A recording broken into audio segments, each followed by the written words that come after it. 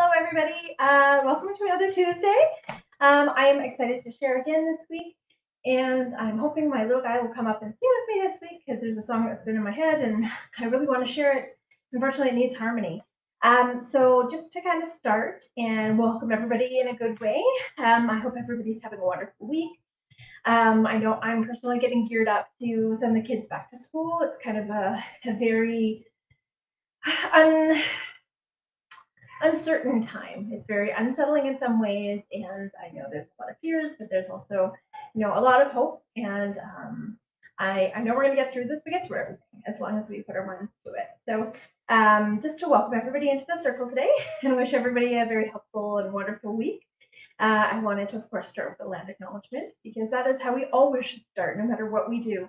We always have to acknowledge where we stand so that we know where we're going, so that we can have a good sense of space and a good sense of connection to everything around us, including Mother Earth, including the people around us, and including, the space and time. And so I acknowledge that I am a visitor to this land. I'm from Treaty 6. I'm from Muskeg Lake Cree Nation, which is in Saskatchewan. But I live here in Mohkinstsis, which is Treaty 7. Mohkinstsis means elbow in Blackfoot. It's where the Bow River and the Elbow River come together to meet. And it's a confluence. It's what brings people together. When waters are connecting, when waters are colliding, people gather naturally. There's a power there. There's a strength there. And there's a sense of community there that draws people in and draws people together. Because water is life.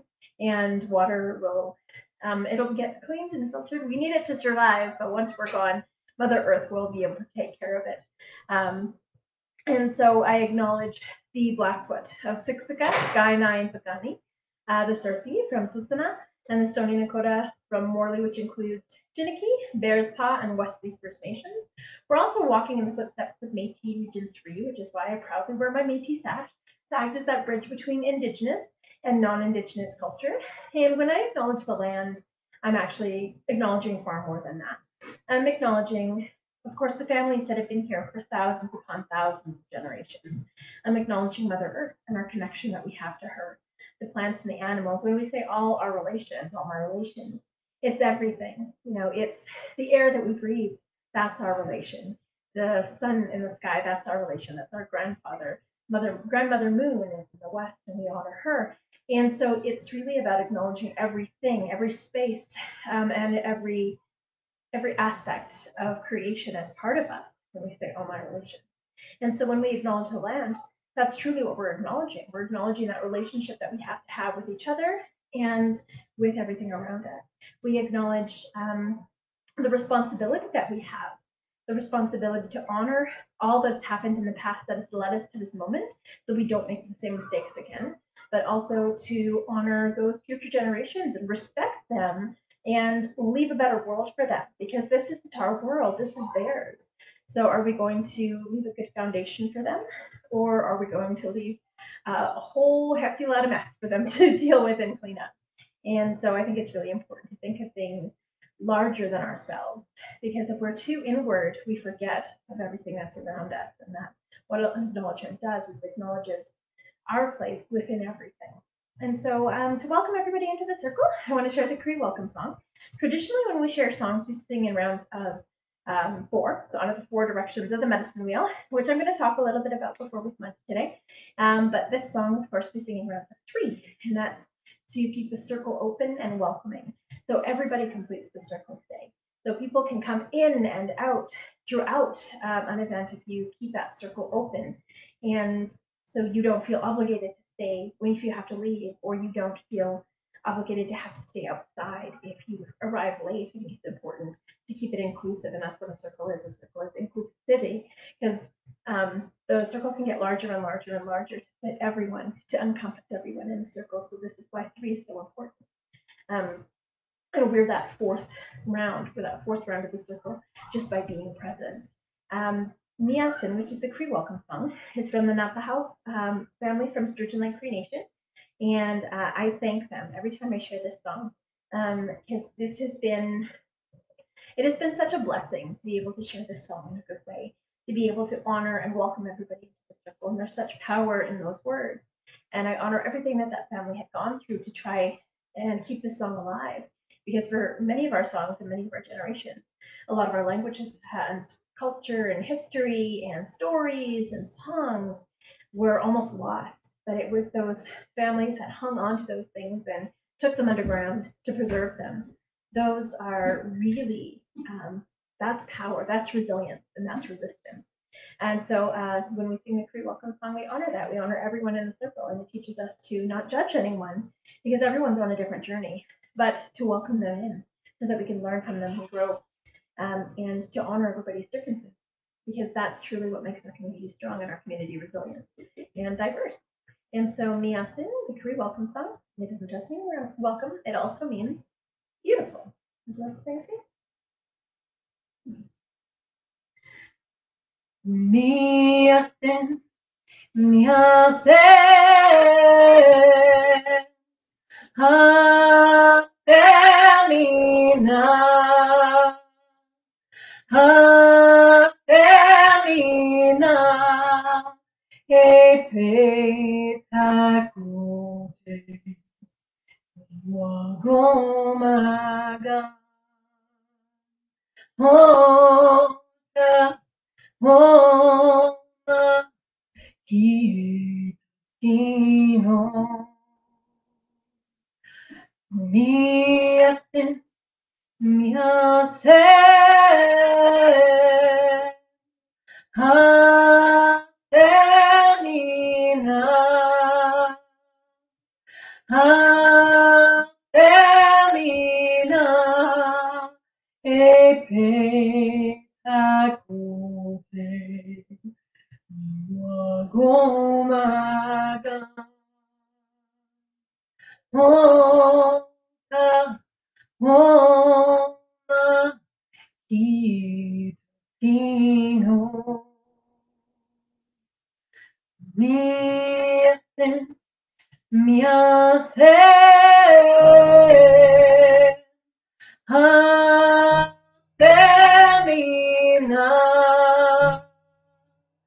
Hasemina,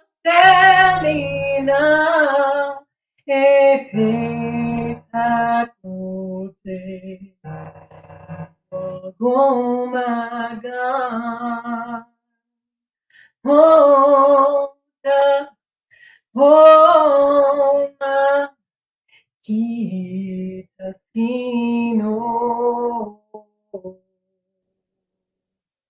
Hi, and welcome to the circle today, everybody.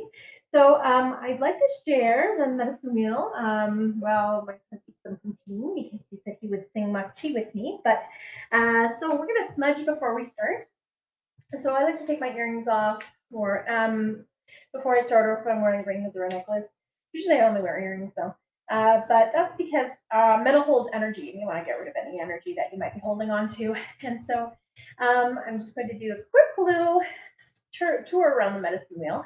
And again, these are just my teachings. If they make sense to you, awesome. If they don't, that's okay too. This is why we have oral traditions and oral storytelling. Whatever's meant for us, we'll remember. Whatever's not, won't take up space in our brain, there won't be a test. We'll be okay. And so when I share these teachings, these are Cree teachings.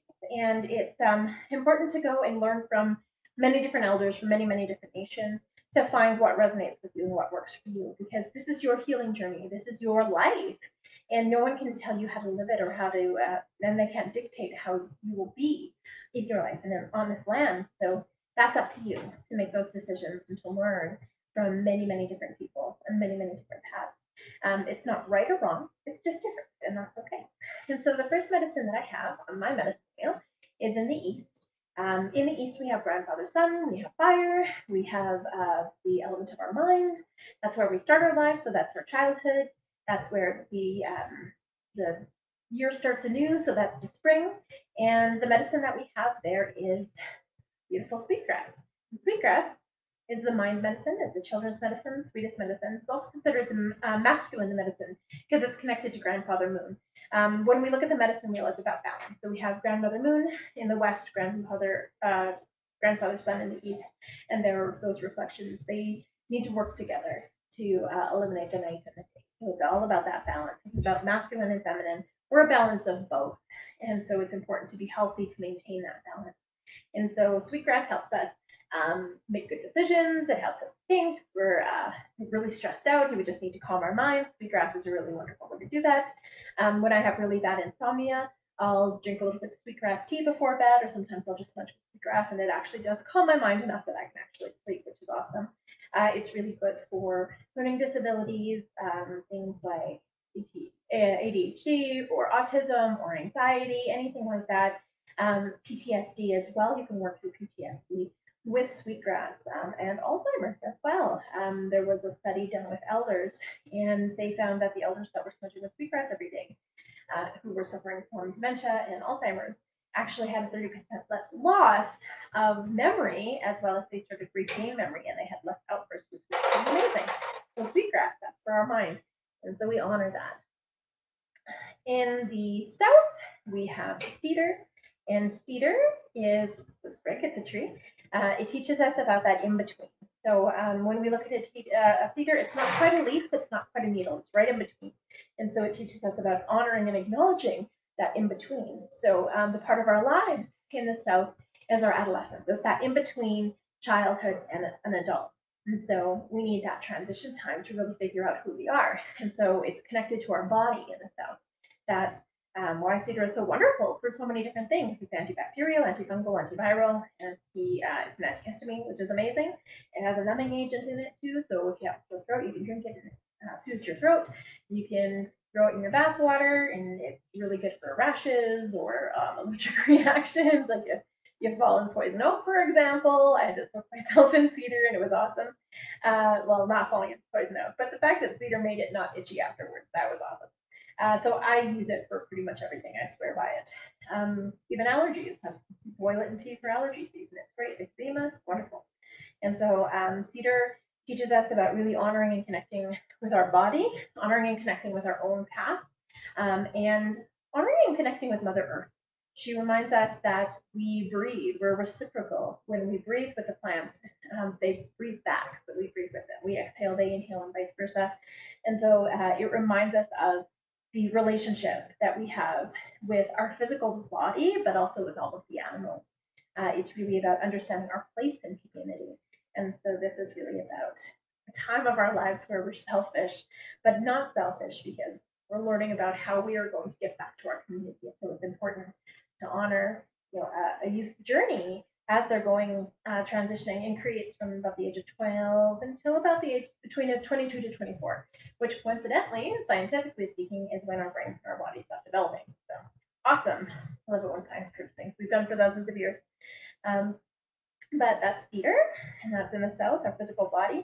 That's the summer, because that's when we get outside the most. And even though a lot of life starts in the springtime, it actually grows to fruition over the summer. Then we're going to move to the west. In the west, we have the fall, which we're starting to transition into. That's when we have the harvest. So that's about sacrifice. So all of the things that Mother Earth has grown over the spring and summer, they are harvested in the fall. So that's that sacrifice. It's connected to water. So we have fire in the east, we have water in the west. And it's connected to Grandmother Moon. Grandmother Moon controls tides, so this is why it's connected to water. It's considered a women's medicine because women recycle with the moon, and so it honors that personal ceremony that women have every single month, and it teaches us how to honor the life-giving that water provides, and how those cycles, they provide life as well. And so I have two kinds of sage here. This first sage I have this is buffalo sage. So this grows all throughout the prairies, and this is what I'm going to be using to smudge today. And then the second kind of sage that I have is probably what a lot of people will find in like stores and things like this. This is a white sage. It has a very strong, dusty, deserty smell. I used to pick it in Arizona when I lived in Arizona for 4 years. I made some bad decisions in my 20s. But it was really wonderful to be able to learn from elders out there. Some Choctaw, some Apache, some Cherokee, just really wonderful, wonderful elders up there. And they would take me sage picking in the middle of the desert. And that's where I learned that water is all around us, even in the middle of the desert. Because when I had run out of water, my elder showed me that there are pockets of water under the sage. And there's also a relationship the sage has with the cactus. So if you're out of water, you just snap off the sage stem, and it almost looks like a straw, and you just pop it into a cactus. Don't crack it open because you'll kill it, but you pop it in kind of like a natural juice box. And it's the way that you replenish yourself. And you always make sure that you only take what you need so that when you come back or for the next person who comes, it's available for them. You just want to make sure you always take everything in moderation. That's what all of our medicines teach us. They teach us about moderation.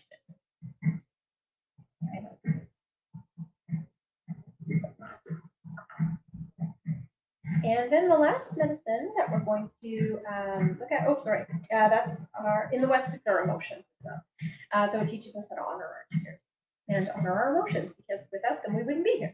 Our emotions teach us how to care about each other, how to honor not only ourselves and self-love, but how to honor everybody within our community, how to build strong and lasting relationships, friendships, and have strong families, and really beautiful friendships. Without those emotions, we couldn't invest in each other and we couldn't invest in ourselves. So this is why it's a very strong and important medicine. And so that's sage. The last medicine we have is tobacco. Tobacco we gift to elders and knowledge keepers, drummers, singers, storytellers, teachers, to thank them. We say thank you from our spirit to their spirit with tobacco, because tobacco is a spirit medicine. We don't take it into our bodies because it makes us sick, because it's symbolic medicine. We pray with it, and we lay it down for people to pray for them, or we'll smudge with it, but we won't actually breathe it into our bodies, because that would be dishonoring that medicine. It's not meant for us. It's meant for us to pray with and to honor in that way, but not actually to take into ourselves. When we make any of our traditional medicines, we tend to bring tobacco with us and sprinkle it on the ground. In Cree, we sprinkle it and we let the air, the wind take it to Mother Earth. In Blackfoot, they take it, they put it on the ground and they rub it in, so Mother Earth knows it's for her. We do the same things, just slightly different. And like I said, there's no right or wrong way. It's just what feels good to you. And just different. So the great thing about tobacco too is it helps nourish the ground. It nourishes those plants and helps them grow back stronger. It gets rid of any parasites, bugs that might be trying to attack those plants. Because it is a carcinogen, it actually kills those little bugs, or at least tells them to go move on to a different plant, and so it protects those plants that you are harvesting. And it is high in phosphorus, potassium, and nitrogen, so it helps those plants grow back faster, which is awesome. And so I swear by tobacco whenever I plant a garden.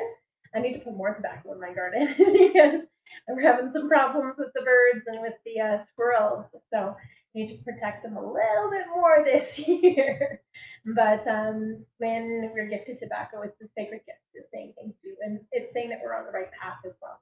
And so we honor tobacco in that meaningful way. It's connected to spirit. It's connected to our elderly years. And this is why oftentimes when we ask for favors or ask things of elders, we always give them tobacco as part of protocol before we ask for anything. Because that's opening up that connection that we have between our spirits as soon as we offer tobacco. And that's part of protocol. It's about honoring the energy that we're asking for and honoring the energy that's been given. This is why tobacco is very, very important. And it teaches us to have faith, because even though we can't see spirit, we know it's there, just like we can't see the air, but we breathe, so we know it's there. So it teaches us to honor those things that maybe we can't see, but really just to have faith in those things. And it's something we pray with. And when I say pray, same when we smudge, it's a way that we pray. But prayer is different to everybody. So a prayer can be asking for the things that we need. It can be making a wish. It can be setting intention.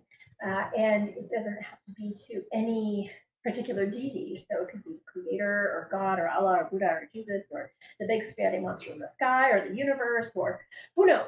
But the point is just to focus your intention and focus your energy. That's all prayer is. And so it's really about honoring your journey and honoring who you pray to get there, or what intentions you do to get there. Quickly speaking about my sticks, I save them and I throw them in the backyard with little birds. They like them for their nest. Awesome. So today I'm only going to be smudging with sage, and this is the women's medicine, so anybody can smudge with it at any time. And The smudge bowl has 4 directions in it. The bowl itself is water because it holds everything, and it's a shell, an abalone shell, to honor the water and the women's medicine.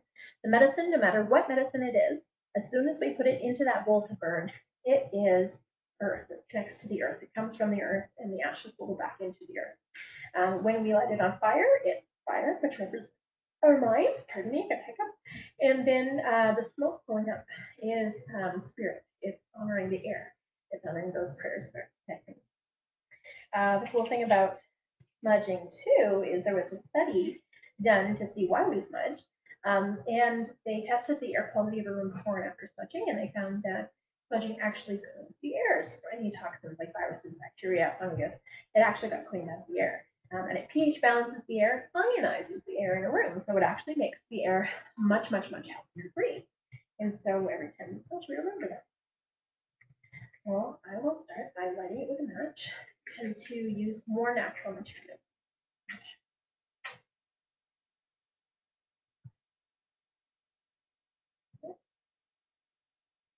As I light my smudge, I'm going to fan it with my hands. I never want to blow on it because our breath is our life, and our life is precious. We don't waste that for anybody. But you always want to fan it with your hand. And also, if you have a feather, you can use a feather. Well, as you saw, I have cats, so my feathers do not last long. So I've just given up on having feathers for my smudge. Awesome. So the first thing I want to do is I want to clean my hands in it.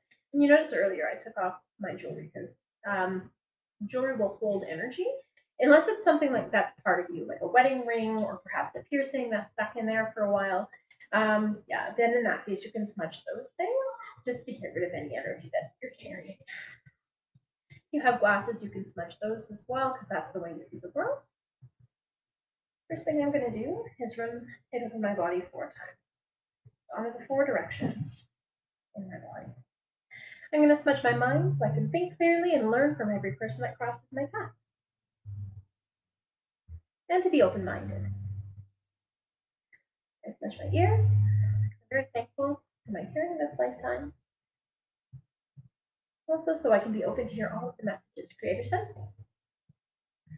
I smudge my eyes so I can be open to see all of the beauty in the world. I'm very thankful for my vision. May it be clear so I can see the future. I smudge my nose so I can smell danger and cookies. I smudge my mouth so I can speak true and kind words that are helpful and benefit people. I always ask myself, is it truthful? Is it helpful? Is it respectful? Is it kind? If it's none of those things, don't say it. Don't do that. But also so Creator can speak through me. I smudge my throat because I'm very thankful for my voice this lifetime. So I can continue to give voice to the voiceless and continue to sing. And that's my gift. I smudge my lungs so I could breathe good, clean air. Smudge my stomach so I eat. All the food that I eat this day will nourish my body. I'm going to smudge my heart so I show unconditional love, kindness, and compassion to every person in my life. Friends, my family, acquaintances, strangers, but also with ourselves. Because sometimes it's hard to show ourselves a little self-love. We're our own worst critic. Smudge my womanhood because I'm very thankful to be a woman and a mother in this time. We're 2 spirit women, but my body this lifetime is vegan. I'm going to smudge my shoulders and my back so I can carry all of the responsibilities that Creator's gifted me with grace and humility.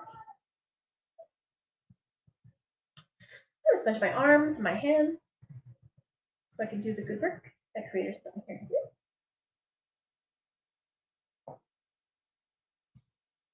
I'm very thankful for my hands this lifetime as an artist.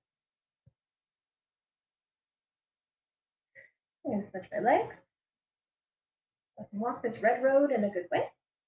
The red road is the path of Aboriginal spirituality. And I'm going to smudge my feet so I stay grounded and connected to Mother Earth And then tread lightly upon her, honoring her with every step. And then if there's anywhere else in your body that needs a little extra attention, a little extra love, if you need some healing there, my mid-back has been really sore. My hips, had 4 hip surgeries, so I'm constantly scratching my hips so that I feel better. If there is someone in your life that you want to send love and appreciation to, or if maybe they're going through a hard time and you want to send healing to them, and it doesn't have to always be physical healing, it can be mental healing or spiritual healing or emotional healing, but it's holding them in your heart and just sending them that love, sending them that healing, and sending them those intentions. If they're passing, to help them pass in a gentle way. And then when you're all done, you can say thank you, or magwich, or merci, or hi, or gracia, or xie, or however you say thank you in your language. Linda, do you want to smudge, honey? So I'm going to move that off to the side without knocking over my water. And then I'll share a song.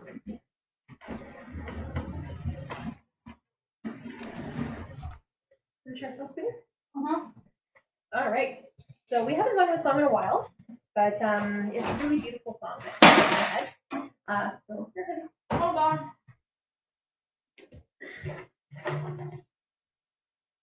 And this is Makchi. It's by Ulali, and it means be proud of who you are, be proud of the blood that runs through your veins.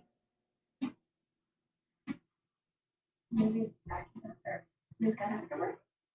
Oh yeah. Hold on. Thank you. All right.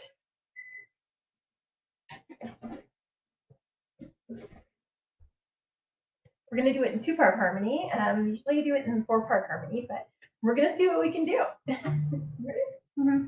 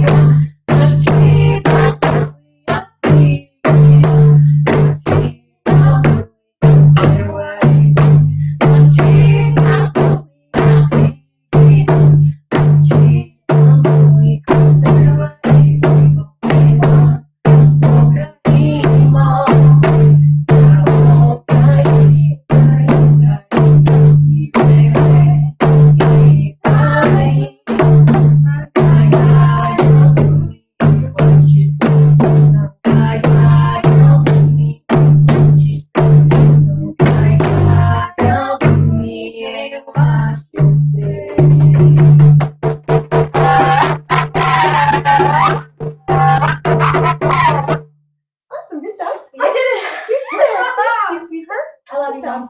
It's fun. You want to do the chickadee song? No, I'm going back downstairs and watching YouTube or something. All right. Well, in that case, we won't do the chickadee song. So I was thinking a lot about the story of the white buffalo, just because it's kind of really been front of mind. So there's so many different prophecies from so many different nations, but a lot of them are very congruent. And so the story of the white buffalo. So a long, long, long time ago, there was a nation, and they were starving, and they would send their hunters out further and further and further through the prairies, through the mountains. And then one day there was a pair of brothers, and they were walking, and they saw this really, really brilliant, beautiful, bright light. And they were like, "Oh, I wonder what's over there." And so they walked towards it. And as they walked towards it, then they came into this clearing. The figure of a beautiful woman started to come into focus. And as they got closer, they saw exactly how beautiful she was, and they were just struck by, how stunning she was. And one of the brothers had very not so pure intentions, and so he started to objectify her. And the moment he started to utter words of disrespect towards the woman, he turned into dust and faded away. And the other brother, who was very respectful and very kind and honored his mother and honored his grandmother, saw this woman and stopped looking at her, and he just knew that this was a sacred being. And so he fell on his knees and he said, "Thank you, sacred being, for coming to visit us, and I'm open to hear your messages and to bring them back to my people." And the woman came closer and put her hand on his shoulder and said, "Thank you, young man. Your brother, his intentions were not pure, but yours are. You have a pure heart and pure spirit. And now I will share gifts with you over the next 4 days." And so when the brother walked home without his other brother, he explained to the villagers what had happened. And all of them were just in shock and awe. Some of them were frightened to see the woman come back and visit them, because what if they turned to dust as well? But the brother had faith, and he knew that her intentions were pure, so as long as our hearts were pure, then we would be fine. And so the next day, the woman came to the village. All of the people tried to feed her what little they had, but she said, "Thank you for all of the gifts, but I do not need them, for this is not my real physical being." And she said, "Now I'll take you into the clearing, and I want to show you something." And so she turned over once and became this beautiful gold and yellow buffalo. She said, "These are the teachings of the mind. These are the teachings of the yellow people who will meet again, and who will guide us through invention, through innovation, and through children's teachings, and through children's eyes of wisdom and curiosity. We will learn a lot." And then as she spun over another 4 times, the sweetgrass began to grow. And she began to stand up and said, "I will visit you tomorrow." And so she left. And then the next day, the beautiful woman came back, and today she wasn't clad in yellow. Today she was clad all in beautiful colors of red. And she said, "Today I want to show you the buffalo." So all of the buffalo that had eluded the people for so long, this is why there was a great famine, there were fields and fields and fields of them. She explained that the buffalo had left because we had forgotten our connection with the buffalo, to ask permission, and to only take what we need from the buffalo, and then they will give themselves to us. And people started to remember. They started to remember a lot of what they had forgotten from the elders many, many generations ago. And as they did, the buffalo started to come closer and closer and closer.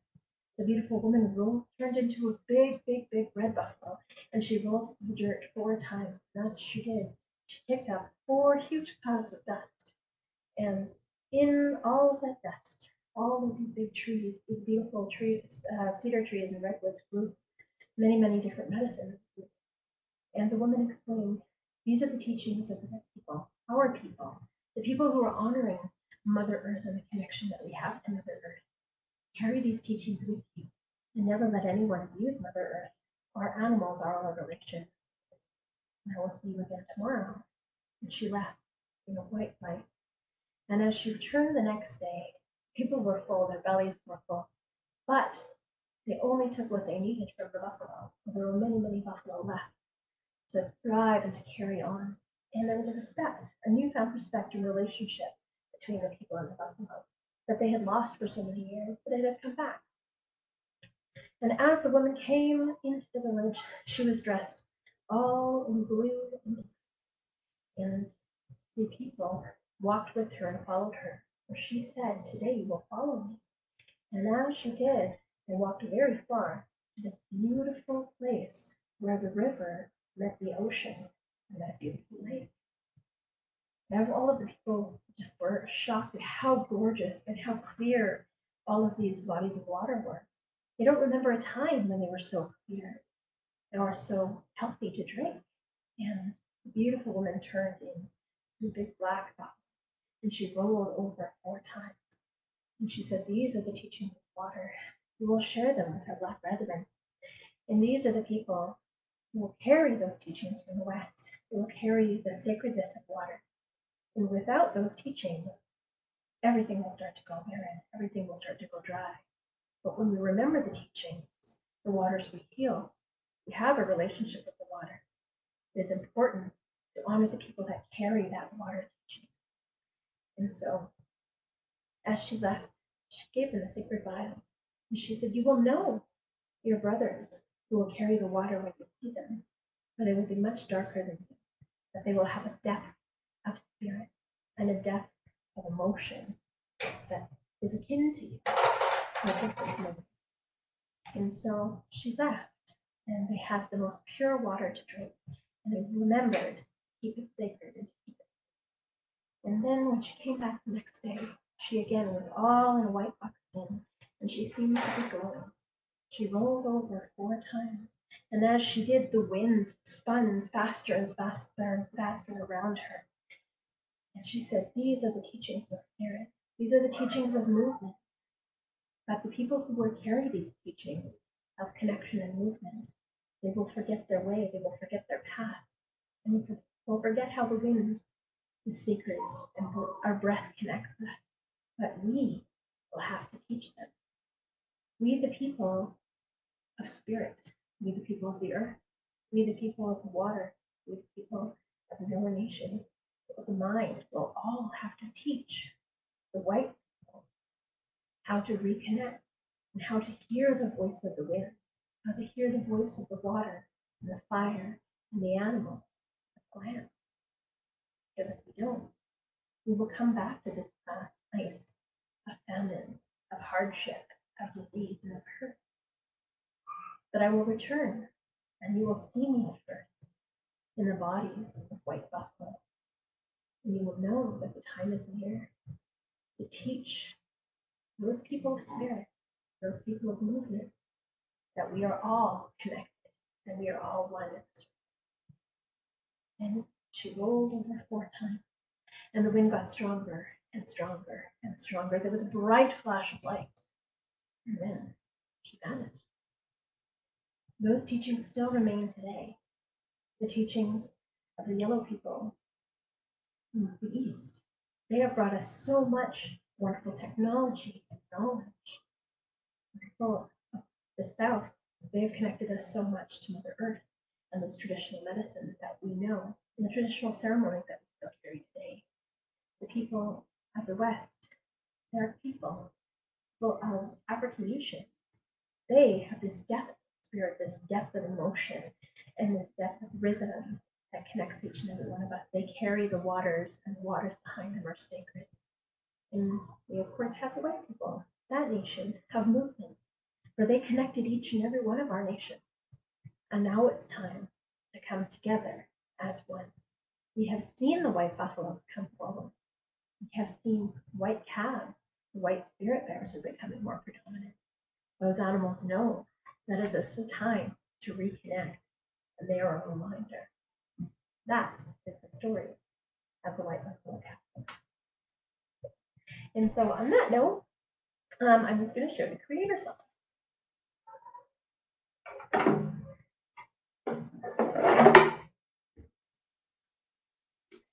This is the creation song, and I thank my friend Night Sun for sharing this with me.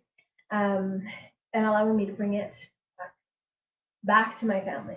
Because when I sang it for my great aunt, who she's really struggling with remembering. So sometimes when she really gets tired, she only speaks in Cree, which I'm learning very, very slowly, but I'm hoping to learn a lot more so I can communicate with her.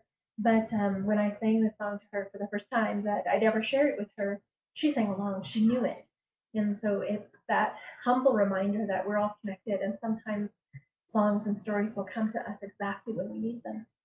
So this is the Creator's.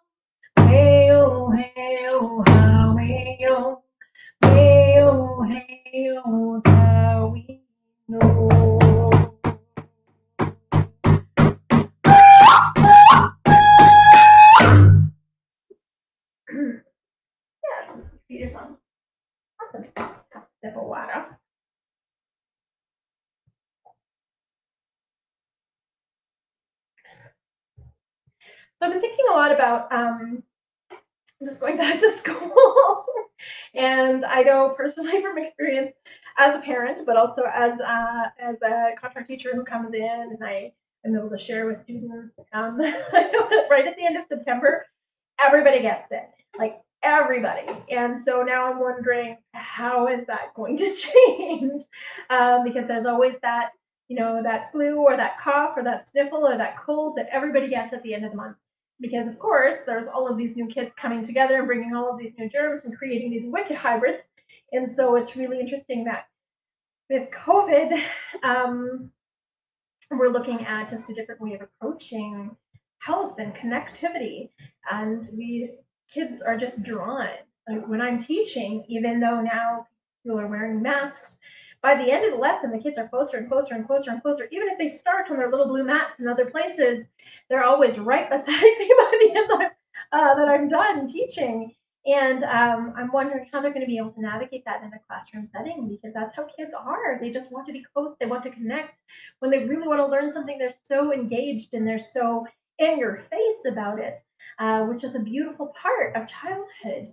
And it's also part of the reason I think everybody's really nervous about sending their kids back to school. I'm not so worried about my kids because they're older. So I've got 12-year-old, two 13-year-olds, and a 22-year-old. He can fend for himself.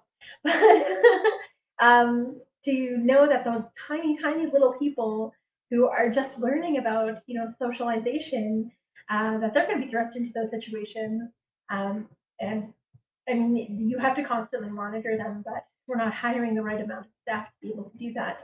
We don't have the right amount of space to be able to do that.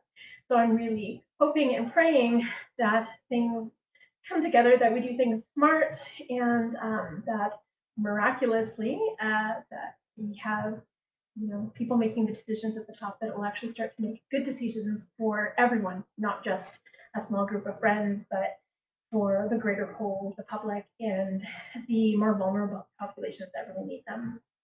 And so I wanted to share the healing song so that anyone who's ill can heal, anyone who's hurting can heal, those hearts and minds that maybe feel very segregated and separated, so that they feel whole and they feel deeply connected. This song is just such a brilliant song for healing. It reminds us that we need healing from all over, not just physical healing, but emotional healing, mental healing, and spiritual healing. We need that connection to each and every one of us. And so when we sing it in 4 rounds, the 4 directions of the medicine wheel. The 3rd round, we actually stop drumming. And in that silence, I invite you to invite in those healing, that energy that you need. Say those prayers, honor those people, honor yourself. Don't forget to pray for yourself. It's really important to do that. But when we do that, it's just really focusing that strength in that silence, that connection to spirit within that silence and that stillness. And then when that drum comes in, just release all of those thoughts, all of those hopes, all of those wishes, aspirations, release them to the universe so that Creator, God, Allah, Buddha, big spaghetti monster in the sky, whoever can do the work with that energy that you need done. The universe is amazing. So this is the pre-healing song. I learned it from a few different elders, and they said it was really important that we share it in this time, because now is the time where we're coming together and we're healing. We're starting to share truth, and truth sometimes is very, very painful, but it's better to learn it now and heal from it and move forward than it is to hold on to it until it's too late. And so this is the healing.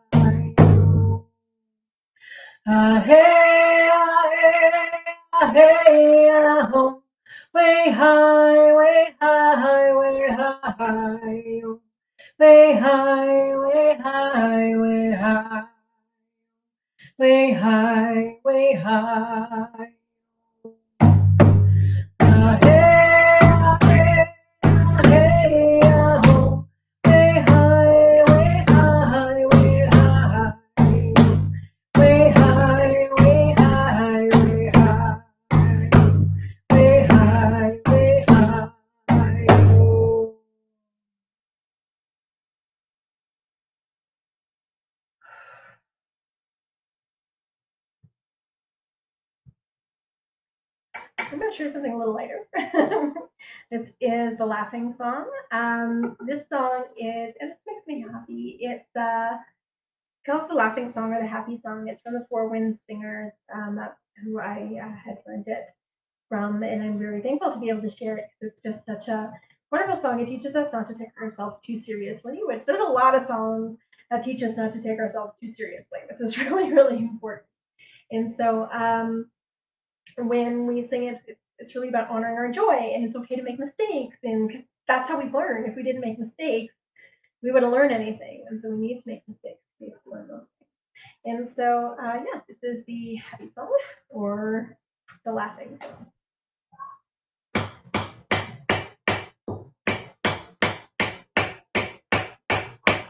Hey hi yo, hey hi hi yo, hey ho, hey ho, hey ho, hey ho, hey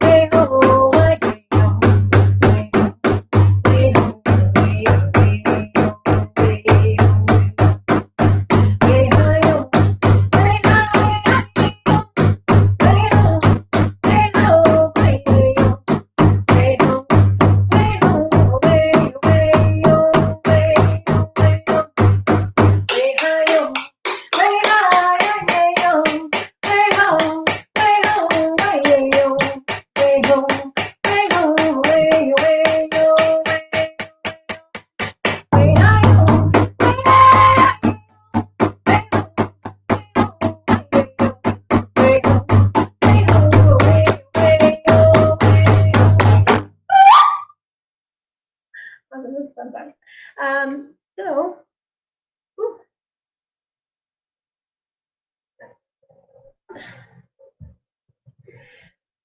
I'd like to share.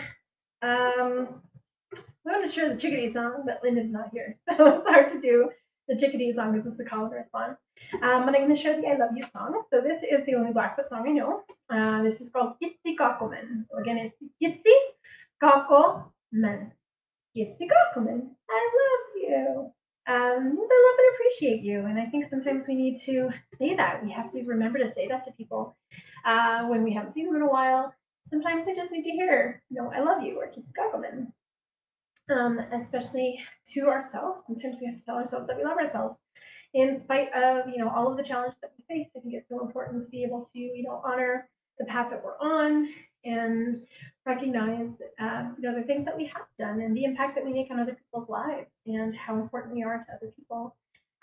But also how important we should be to ourselves and prioritize ourselves. Tell yourself that you love yourself. It's important. And so when I sing this song, I'm going to sing to Mohinstis because that's where I live. I'm going to sing to Mother Earth, which is Na'a, because I honor Mother Earth. And then I'm going to sing to everyone because I miss everybody. And I think it's really important to tell everybody that we love them. And so this is Gitsi Gokkelman, the Blackfoot I Love You song. And originally, I think it was done by Olivia Tailfeathers. And she had shared it publicly. And then I learned it from two really wonderful Blackfoot women, one from Gainai and the other one from Sitka. Oh, wait, sorry, three. And then another one from Pagani. So got all the bases covered. And they all do them slightly different. But I think the overall theme is to care about each other and to love each other. So this is Gitsi Gokkelman.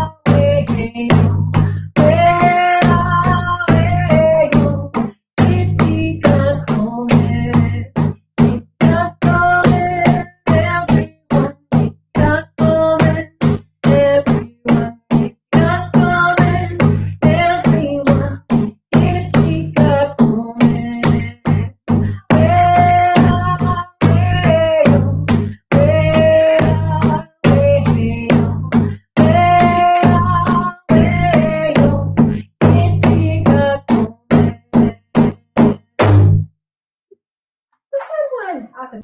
So I'm going to leave you with one last song before I go.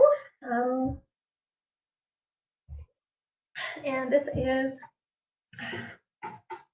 a traveling song. Again, it has eluded me. Apparently, it only gets to be shared once a couple of years. No, I'm just kidding.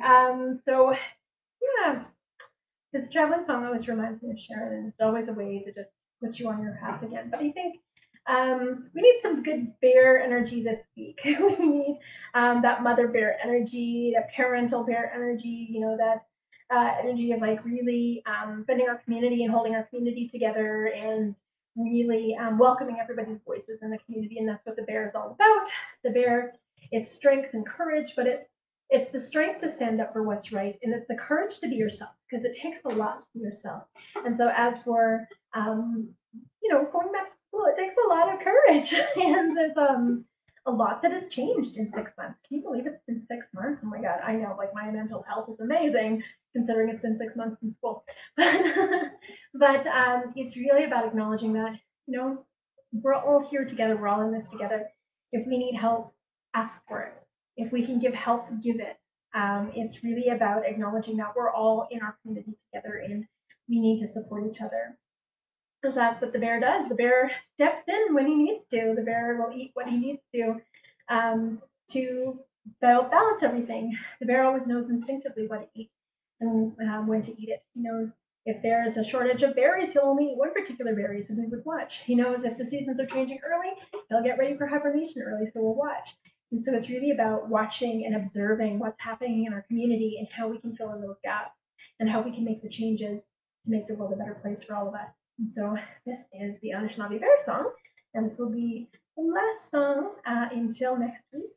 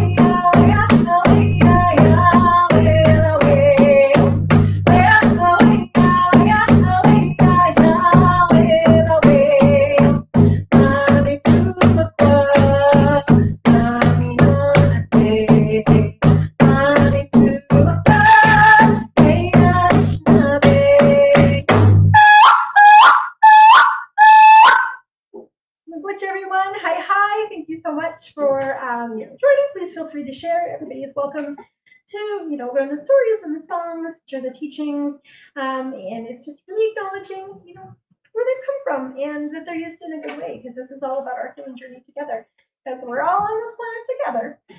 And so yeah, have a wonderful week. I send a special shout out and prayer to all of the bus drivers, because I know that going to be very interesting next week as school starts, because we have had funding slashed on buses. So we're missing about 40% of the bus load that we had, and now it's dependent on Calgary Transit. So that's going to be a whole new challenge. But if we face it together with kindness and compassion, we can get through anything. So hi everyone. Yeah, we'll see you next week. Bye-bye.